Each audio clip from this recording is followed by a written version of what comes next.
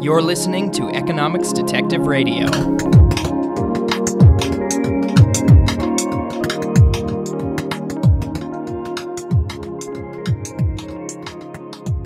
My guest today is Andrea Matranga of the New Economics School in Moscow. Andrea, welcome to Economics Detective Radio.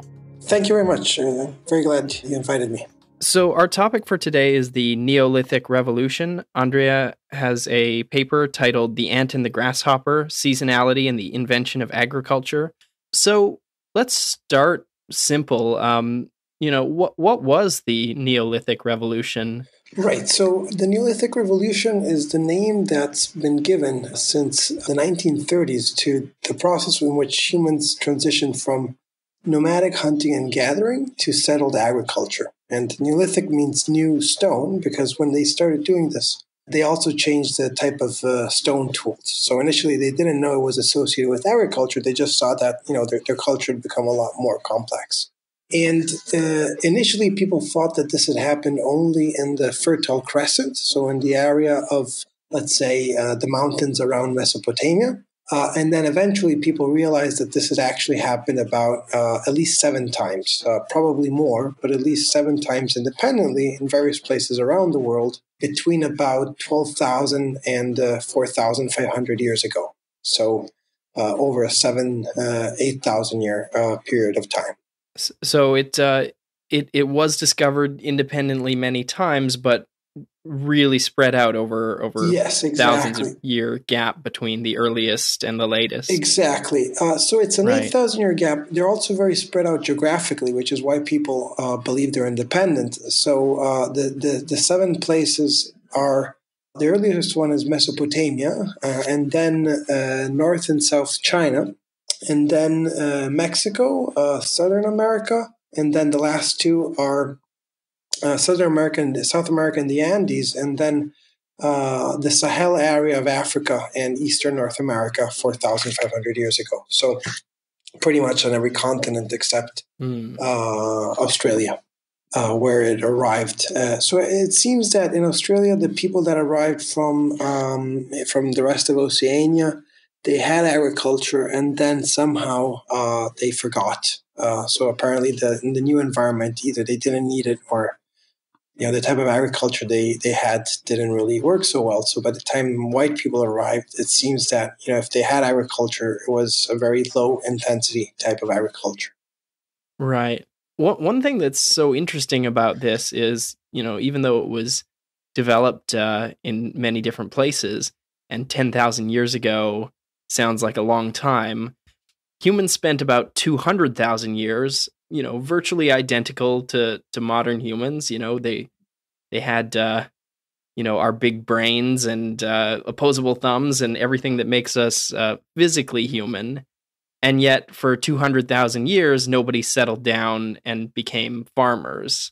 So, and of course, your paper is dealing with why they became farmers.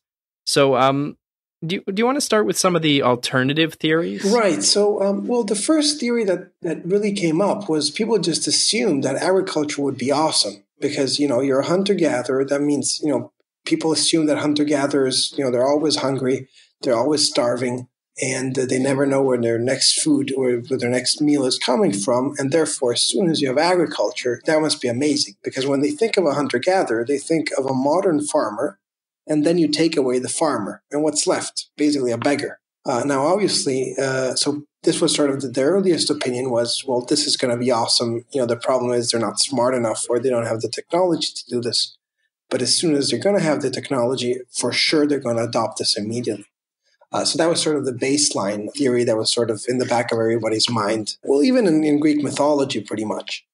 And then the first theory, the first time that this was sort of questioned was during this famous Man the Hunter conference that I think was around 1960, and Marshall Sahlins, he started questioning this viewpoint, and he was basically saying that actually, if you look at hunter-gatherers, very often they seem to eat better, and they seem to be happier, and they seem to work less than farmers. And one of the interesting things about the Neolithic Revolution is that pretty much everybody has projected their current politics into their explanation for it. So in that way, it's a little bit like the Roman, the fall of the Roman Empire, where in the 1970s, people assumed it was because of inflation. And then today, people say it's because of immigration. And so sort of people project current events into the past. And they did this with the Neolithic Revolution as well.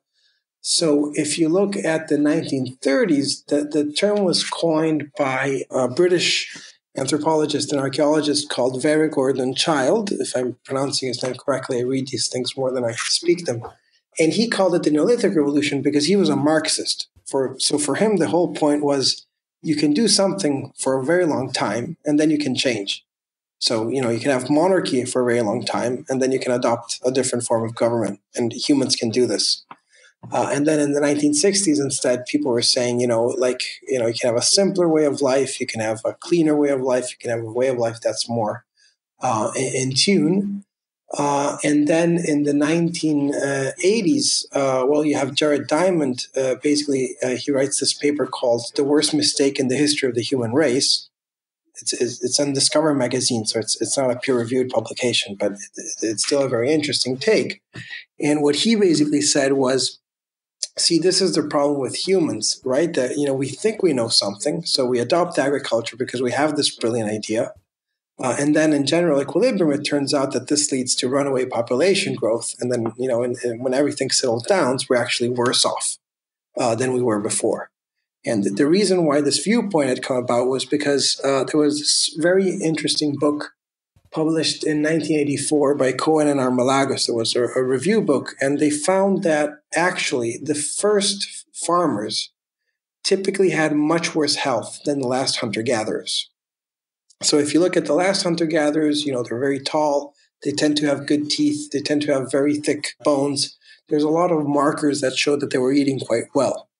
And then when you look at the first farmers instead, in some places they lose 10 centimeters over a few centuries. And this is the same people. So, it really is a big difference in nutrition. And they also have more evidence of anemia. They also have worse teeth, and they also have more joint diseases. So it seems that they were actually working more and eating less. And, Diamond's explanation is, yes, initially things were great, but then there's runaway population growth, and in general equilibrium, they're worse off. And so, again, this is sort of following the general environmental trend of the 1980s. I'm writing my paper after a financial crisis, so I'm going to talk about volatility and, shocks to consumption. So, again, I'm putting myself within this group of people. I think I have some interesting evidence, but, it's still the inspiration is, I guess, somehow related to current events. Yeah. Well, how about you do a quick aside to explain the title of your paper? There's the story of the sort of fable of the ant and the grasshopper. How does that map? Well, what is that fable, and how does it map to hunter-gatherers versus farmers? Right. So the fable is originally from Aesop, and then there's a modern version by La Fontaine, a Frenchman. And what the story is that there are, there's variants, but, the baseline is that there's an ant and a grasshopper. And during the summer, the grasshopper is singing all the time while the ant is working. And, the grasshopper, it's summer, so it's very easy. You can eat easily. While the ant is storing away the food. And the grasshopper is sort of making fun of the ant for doing this. And then come winter, obviously it's very cold and there's not enough food, and the ant is eating the seeds from its larder, while instead the grasshopper is starving. Now, in the original version, the ant basically doesn't care. Then there's sort of like the Disneyfied version for the children's book today, in which the grasshopper gets let into the ant hill, but gets given a very stern talking to. So the basic idea is of showing that if you have seasonality, you can get through it, but you need to store food. And this is sort of how it maps to it. Because what my theory is for why these 7 different groups decided to adopt agriculture around the same time is that the Neolithic is basically a bundle good, in the sense, a bundle of technologies, in the sense that it's sedentarism and agriculture. So you're no longer nomadic, and on top of that, you start doing farming. So the problem is there's a very strong chicken and egg problem between these two adaptations. Because if you don't know how to farm, then why would you become sedentary? It's better to keep moving around, because that way, if there's, say, a fire and a certain area is damaged, you can move to another place and get the food there. On the other hand, if you're not settled, then how can you really learn how to farm? Because farming requires you to stay in the same place year round. Because if you plant something and then you leave, then maybe some animal eats it, or somebody else comes and steals your harvest, and you don't even know what happened. You just come back and your plants are no longer there. And this problem was solved by an anthropologist called Testart. And when I found that paper, I sort of completely realigned everything I thought I was doing with this paper. And what he was saying was that the reason why you would become sedentary, even if you don't know how to farm, is because you want to store food. And the reason you want to store food is because you live in a highly seasonal environment where food is very abundant for part of the year and is completely or very difficult to obtain for part of the year. So one of the examples he gives is actually in your neck of the woods, because in the Pacific Northwest, there were these tribes of Native Americans that lived off of salmon runs. And so the salmons, they all come in the fall and they're incredibly abundant, and they would trap them, and that was great. But the problem is then there was very little food comparatively during the rest of the year. But they became sedentary. They learned how to smoke them, and they were able to survive off of this during for the rest of the year. Obviously integrated with other food sources, but this was sort of their staple food. And the interesting thing is, even though they don't have agriculture, they have these long houses, they have complex material cultures, they have multiple levels of sort of social stratification. So they have everything else that we usually associate with moderately complex, village agriculture without having the agriculture. Why? Because they had a reason to become sedentary, and they could start accumulating stuff. Because if you're a nomad, and graduate students who've been hopping around from one program to another can familiarize themselves with this, then you never really have more stuff than you can carry. With us, we tend to move once a year at most, so we can have some stuff. But it's clear that you're not going to have a lot of personal possessions if you're moving every couple of weeks. So this was sort of the inspiration, one of the main inspirations for this project. And what my idea was, well, why would they all decide to become sedentary at the same point? And then I started reading about the paleoclimatic history of Earth. And it turns out that 12,000 years ago, which is when this whole process started, there was a big spike in climate seasonality. And the reason for this is that seasonality is mainly due to the inclination of Earth's orbit. And this changes through time. In 12,000 years, this was at a maximum. And this means that there was more seasonal climate than at any point, at least in the previous 60,000 years. And actually, to be strict about it, in the last, I believe it was 120,000 years. So there was this exceptional increase in climate seasonality. And because of this, the worst affected populations decided to become sedentary. And once they were sedentary, their opportunity cost to engaging in agriculture becomes very, very low. And at this point, you're going to start seeing some of them start trying it.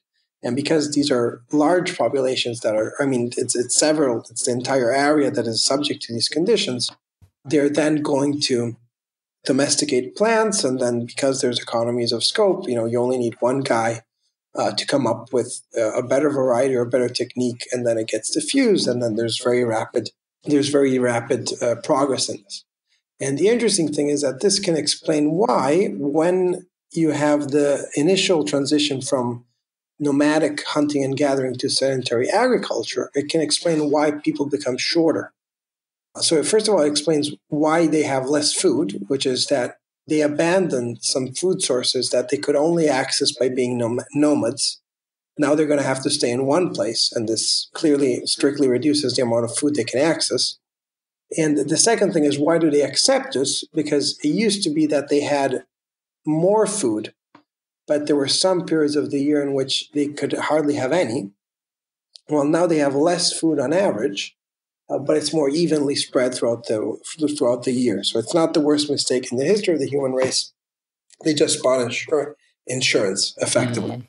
So it sounds like the causal arrow you're drawing is from seasonality or food constraints at certain times of the year. So if there's a particular point in the year where a hunter-gatherer would likely starve because it's very hot and dry or cold and icy, then it makes sense to store food. And if you're storing food, you have to be sedentary. I can think of an alternative would be to have a herd of animals, in which case you could both store them, sort of keep them around and move around.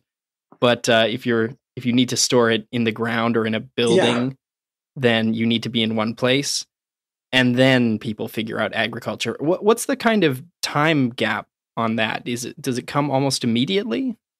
So no, in fact, so the one. So first of all, I just wanted to draw on something you said, because you mentioned this idea of storing on the hoof by having these herds of animals, and the problem with that is that the animals. It's a great way of transforming stuff you can't eat, like grass, into things you can eat, like milk and meat.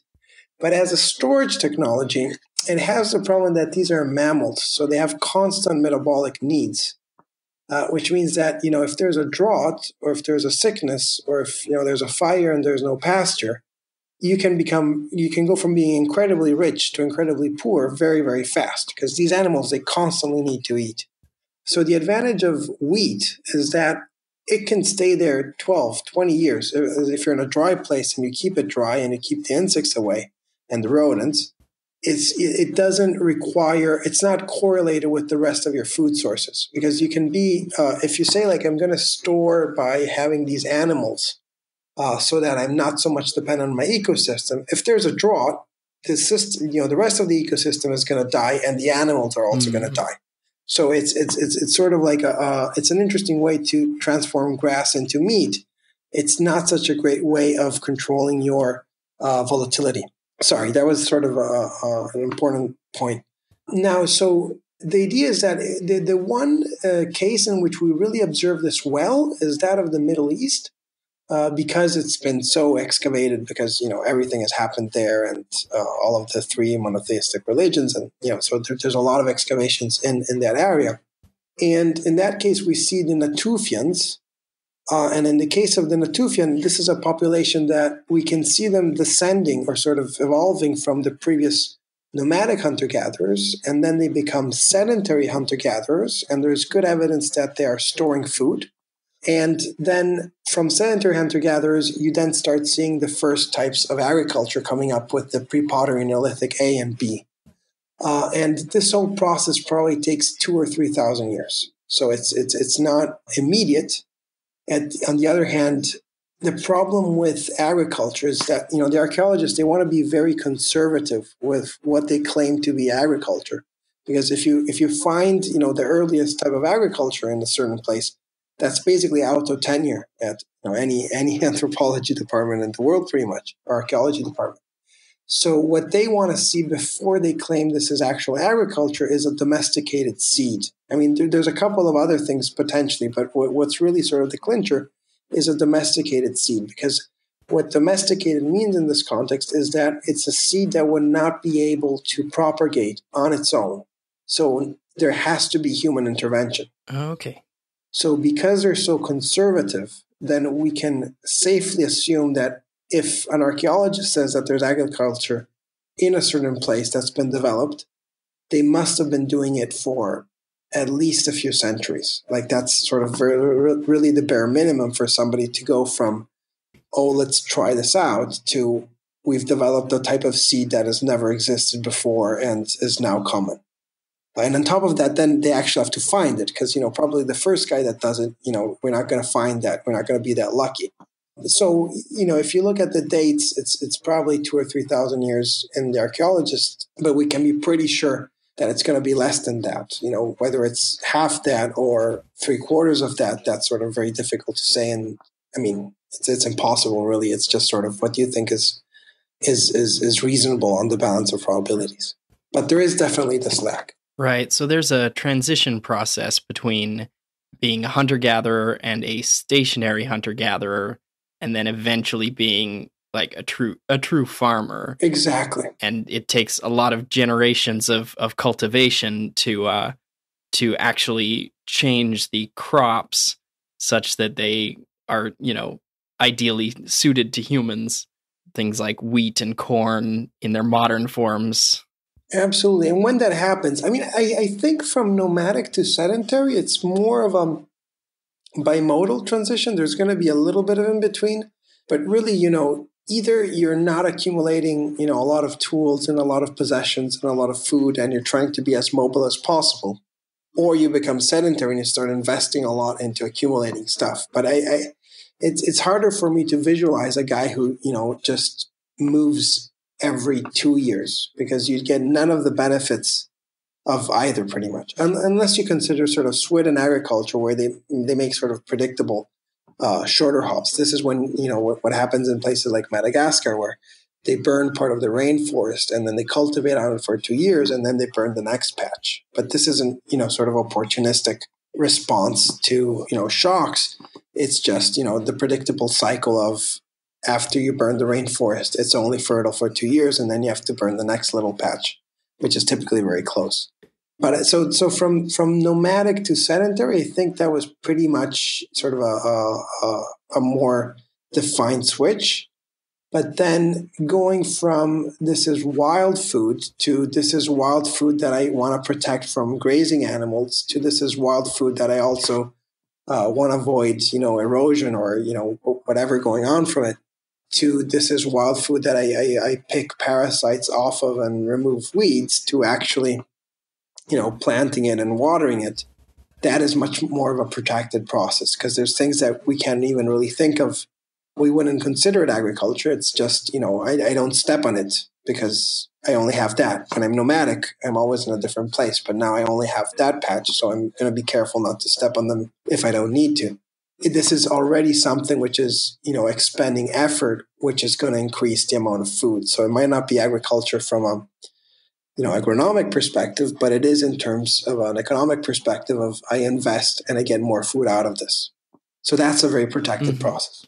So let's talk about your data and how you went about analyzing this. You are correlating two things, which is the volatility of the climate thousands of years ago in different parts of the world, and the invention of farming, or which I suppose would be the discovery of the earliest permanent farming settlements by anthropologists and such.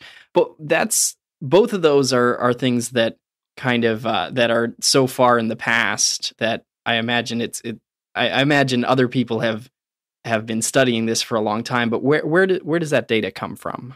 Right. So, the data on the adoption and the places, that's from a Nature article called Puruganan and Fuller. And, the authors are called Puruganan and Fuller, and that's late 2000, late aughts, I think. I can't really remember the date.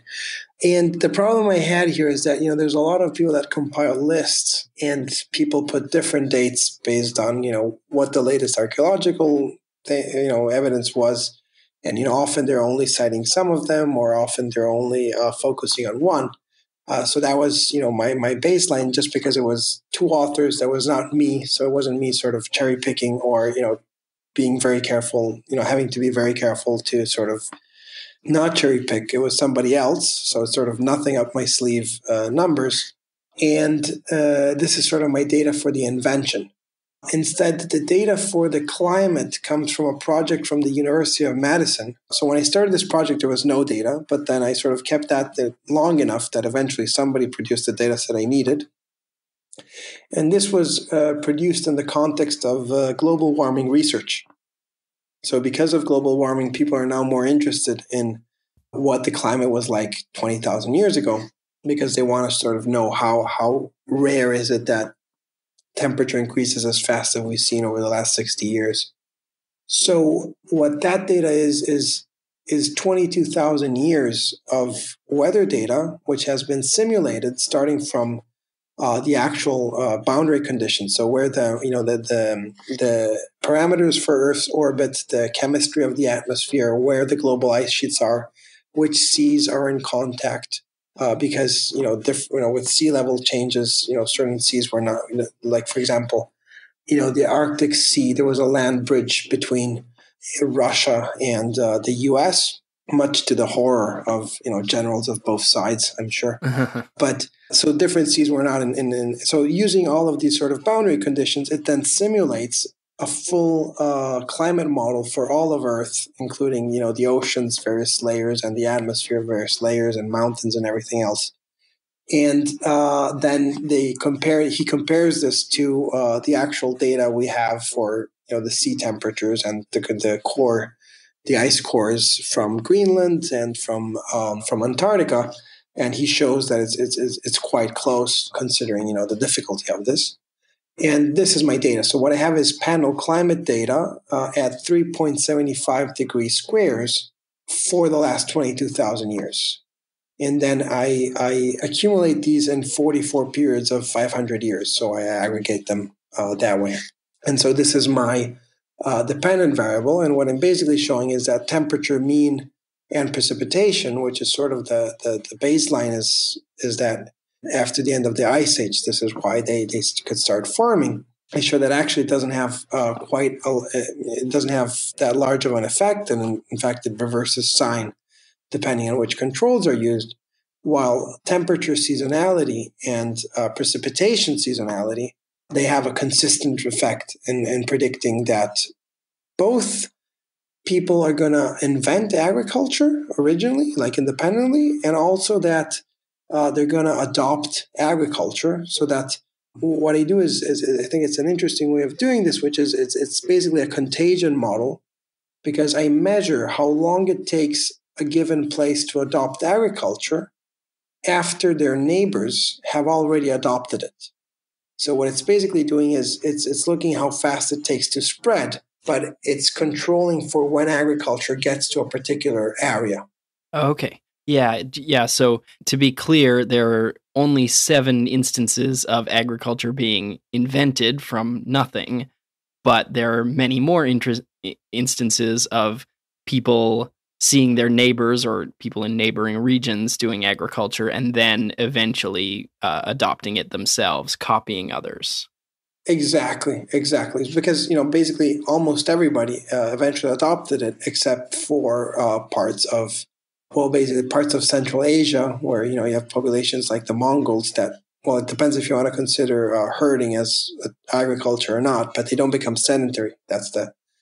And then it takes a very long time to reach to Australia. But today, the populations that are nomadic hunter-gatherers, it's an incredibly small set of people. So it takes some time. And that's actually what makes agriculture interesting. It's not so much the invention of it, it's the spread. Because if it had happened on 7 hillsides around places around the world, and that's where it had stayed, then it would be no more interesting than a certain coastal population developing a particularly interesting type of fish trap. What's interesting about agriculture is that it's a franchisable model, because it's something, you can have a population that develops it and then they take the seeds and they move to another place and they start doing it, or, the seeds move and they trade them and they give them to somebody else. And if we go back to that example I made of the population in the Pacific Northwest, they were entirely reliant. They became settled. They had this complex material culture, but they relied on salmon. And the problem is that salmon, part of their life cycle happens in the Pacific, so you cannot farm salmon. And there was no way for these populations to start spreading, the way that agriculture did. There was no way to take the salmon and, start spreading south into California or moving over the Canadian Shield and crossing over to the East Coast. They were completely bound to this one resource that they'd completely mastered. The difference with farming is that, as I said, it's a franchisable model. You can do it in one place and then you can copy paste it all over the world, which is in fact exactly what's happened. Not only this, but actually when you take it to another place, the productivity tends to increase because you're bringing the seed with you and you're leaving the weeds in the old field. And the Hmm. reason for this is that weeds very often they mimic the plant, so that they're the plant of the field that they parasitize, so that they're hard to extirpate. And what their strategy is to grow faster than the actual plant, and then to disseminate their seeds into the field before the farmer can harvest the actual crop. So they're not paying this price to the farmer for being propagated, which is that I let you eat 80% of my seeds so that you take the 20% and plant them. So what the weed does is it has lower productivity, but it produces all of them before the date of the harvest, so that they end up in the field. The interesting thing is that if you move to a new place, then you're going to have only seeds of the crop, which were harvested, and none of the seeds of the weed. Hmm. So as you're moving and as you're founding new colonies, you're also purifying the gene pool of your crop.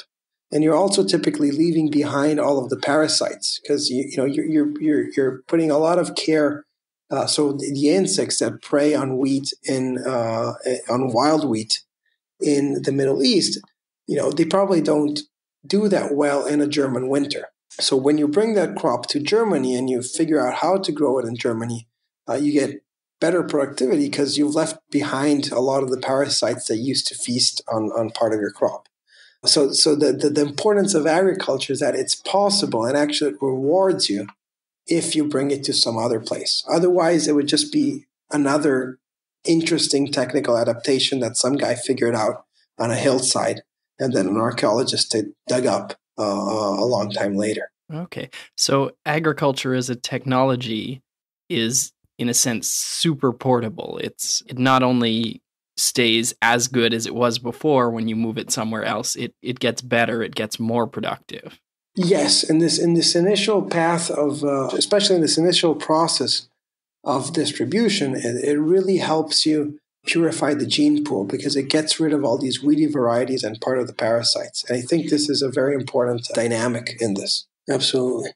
And today, the interesting thing is that if you look at today at the sort of what are the 7 crops that provide most of the food to humans, which are basically wheat, rice, potatoes, wheat, rice, maize, potatoes, sorghum, millet. These are effectively 5 of the earliest plants that were ever domesticated. So there's this, because you started doing this and you have a head start in them, perhaps there's some plant in Africa which is a lot better. If you'd spent 10,000 years, trying to improve the technology you cultivate it with and the genes of it. But once these plants gain this head start, basically it never made sense for anybody to start ex novo with a plant that had never been domesticated. I mean, obviously there's like a couple hundred plants that have been domesticated, but these, the other ones are basically for variety. These are the plants that really provide the bulk of the calories. I think, between wheat, rice, and maize, it's easily more than 50%. I don't of the calories that humans consume. I don't remember the exact figure, but it's somewhere in that range. Hmm. Yeah, so it's extremely path dependent. If some other plant had been cultivated before before those particular ones, if the earliest farmers had just picked something else to satisfy their cravings or something, we might have a very different food landscape. But given that you spend thousands of years cultivating something and it just becomes so much better than all the alternatives, you'd never switch back to something else. Absolutely. And actually, Darwin makes this point in the selection of plants under domestication. He's sort of ridiculing the people that say that, that Southern Africa has not, given us any plants that are useful. And, he says, well, nobody's really tried it because the plants that were already domesticated arrived there. And then why would anybody start fresh? And you could say the same thing when people say, oh, horses are really easy to domesticate. Well, we weren't there when the first guy, the first 6,000 guys broke their neck trying to ride a horse. So if you start today with zebras, then, the zebras look completely, unmanageable. But perhaps the original wild progenitors of the horses perhaps were just as difficult. Or, we developed some techniques that work for horses and don't work for zebras, but there could be other techniques that we could develop that would work for zebras and not horses. And if you think about wheat, so a lot of Roman law and a lot of the law that relates to agriculture is sort of in the West is designed around the cycle and the needs for wheat. And so it's really, this is sort of my criticism, my one criticism of as much as I borrow intellectually from Jared Diamond, but this idea that the main reason for agriculture is the presence of large seeded grasses. It's very difficult to make this claim because, we started with the large seeded grasses, which are plants that grow in very seasonal environments. So my idea is you are in a very seasonal environment. You want to become sedentary. You're going to store food.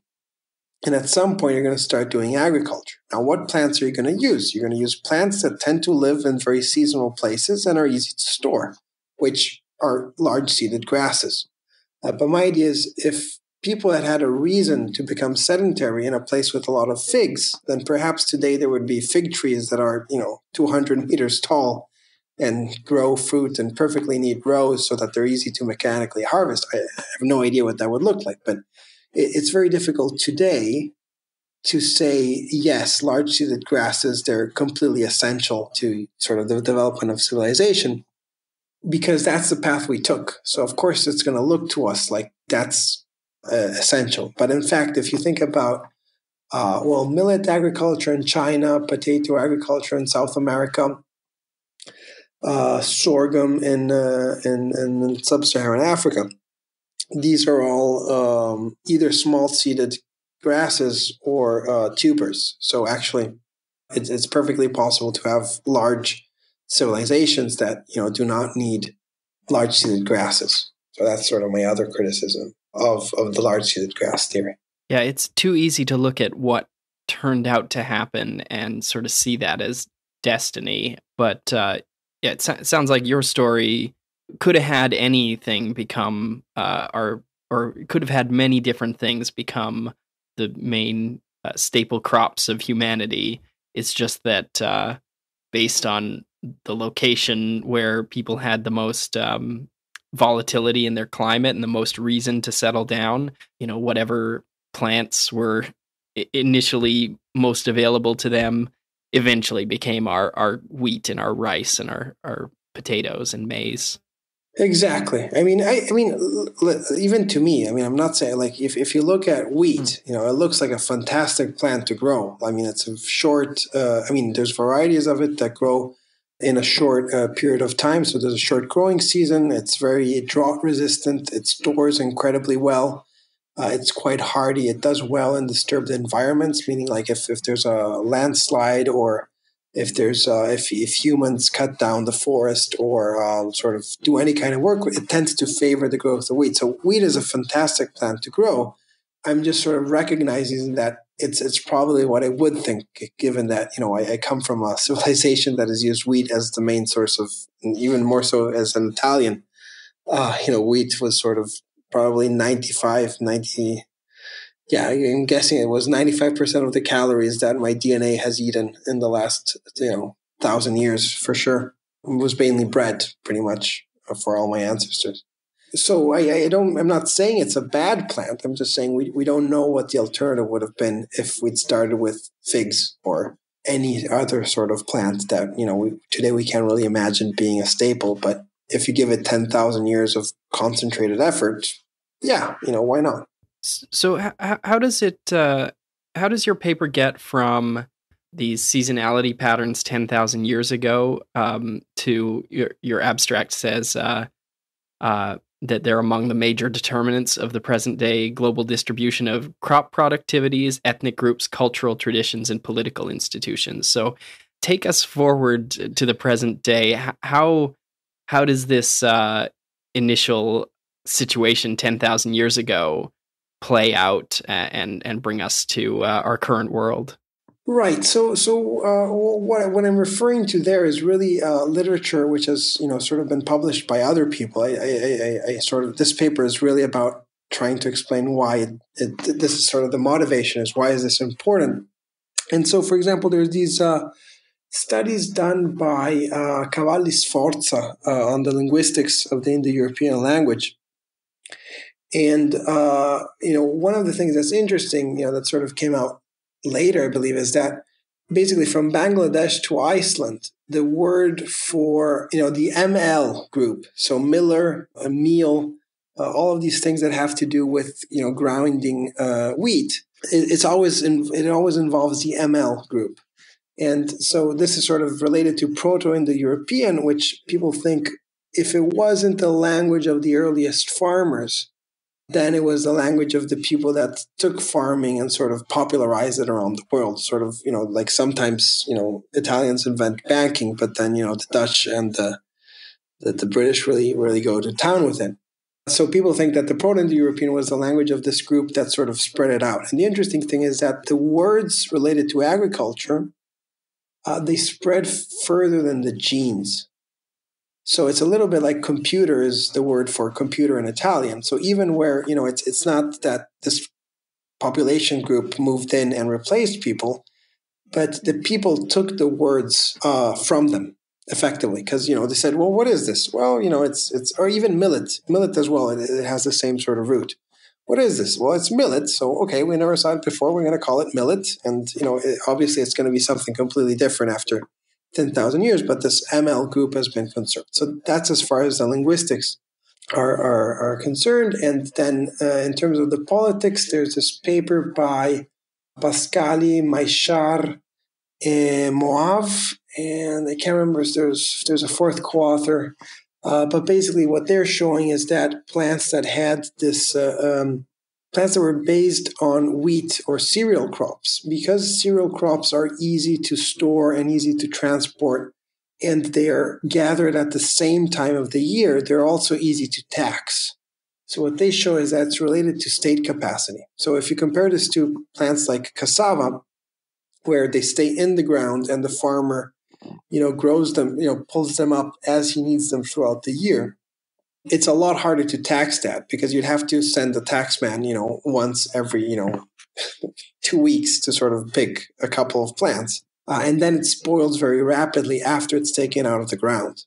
So if you compare this to, the taxman in a cereal culture, well, you have to mill it. So you just put the taxman next to the watermill and, he takes 10% of whatever is milled. And that's the tax. You just need one guy at the mill, and all of the food has to pass through there. Marx makes this point that what he says is that I never checked whether it's factual, but what he says is that the feudal system abolished or made it illegal to own a hand mill because that made it harder to tax. So basically what that's saying is that goes to show that, the type of agriculture you have influences the type of state capacity and the type of civilization which is able to be sustained. And I find this, completely compelling also because if you think about the great, steppe empires with the nomads, the Mongols, the Huns, these are groups that can only come together effectively if they're coming to steal from the farmers. Because there's very low economies of scale. You have to move around, so it's very hard to tax. It's very hard to impose centralized authority because you don't know where anybody is. You have to look for them if you want them to do anything. So again, like just, the type of agriculture, the types of animals, the types of crops that you can grow in different places or can't grow is going to have a very deciding influence on what's going to be the type of society that can be sustained there, even from a political and social aspect. But again, these are not things that he tests directly. This is sort of in the introduction and the motivation. I'm saying it's not just, it didn't happen 10,000 years ago and then, forget about it. It's something that it's basically set the stage for, all of subsequent human history. It's just that there's been so many different ways this has interacted that I can't really give you a clean IV because, the same factor that would have been beneficial, 6,000 years ago when the Egyptians were doing something perhaps was completely the opposite 4,000 years ago when somebody else was doing it. So it's not sort of a mapping one-to-one, oh, you have this crop and that happens. But it's just very hard to abstract from it completely and assume that this didn't have an effect. Yeah, it's really neat to sort of try to trace the long memory of history and see how, the circumstances of a Yeah. very long time ago can propagate forward through a chain of causation all the way to the modern day and beyond. Do you have any closing thoughts? Any central lesson that listeners should take away from this whole literature? Yeah, absolutely. So, I mean, for me, one of the take-home points that I just sort of realized, because now I'm teaching development economics here in NES. Actually, I'm going to move to Chapman University this summer, where I'll also teach development.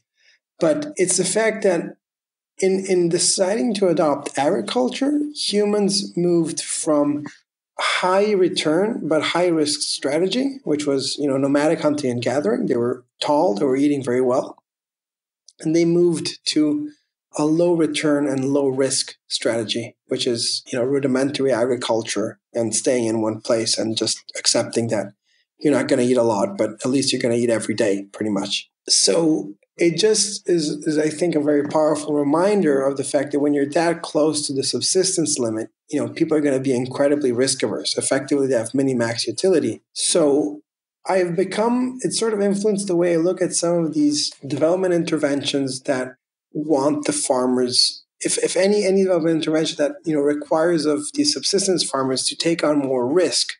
In the back of my mind, I'm always thinking, well, they had a high return, high risk strategy and they abandoned it for, much lower returns as long as there was as little risk as possible. So, for example, I would expect that, micro insurance might be more important than microcredit, because you cannot ask them to take on risk, by buying fertilizer that, if it doesn't rain, they're out the crop and out the fertilizer, the cost of the fertilizer as well.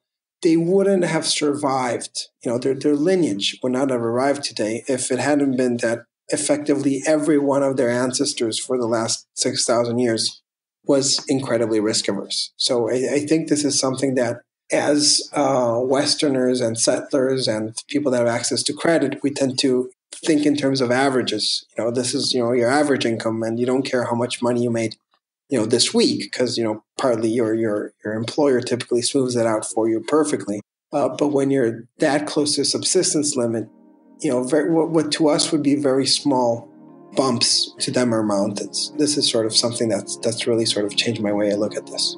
All right. And on that note, my guest today has been Andrea Matranga. Andrea, thanks for being part of Economics Detective Radio. Thank you very much for having me. It was great.